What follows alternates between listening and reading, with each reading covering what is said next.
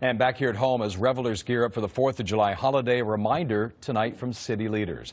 Those caught with illegal fireworks will pay severe fines. Fontana police warning about the dangers of fireworks and resulting penalties.